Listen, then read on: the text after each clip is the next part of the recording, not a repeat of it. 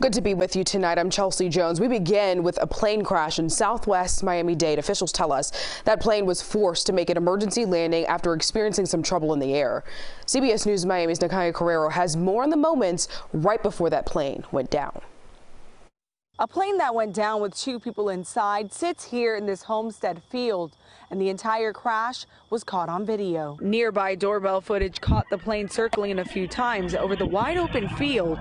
That's when things took a turn. The plane went down in the field with 2 people inside, making an emergency landing. When emergency crews arrived, they found the 2 people who were inside standing safely outside of the plane.